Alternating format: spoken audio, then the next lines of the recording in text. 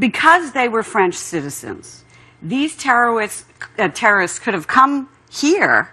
They were on a no-fly list. That's correct. But they could have come here with just their passports under the U.S. visa waiver program. So if the U.S. fly list had not stopped them,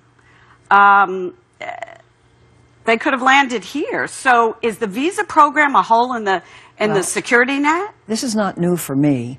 I serve on the Judiciary Committee as well, and it's my belief, and I've said this publicly many times, that the visa waiver program is the Achilles heel of America. Because you're right, Gloria. They can come back from training, they go through a visa waiver country, and they come into this country.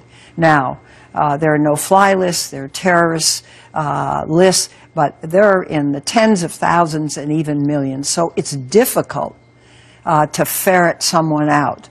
There are stolen travel documents, large numbers that they can pick up a false passport, etc. So we have a big problem there. I think we need to take a look at the visa waiver program again and see what we can do to prevent this kind of thing from happening, because I believe it will happen if it hasn't already.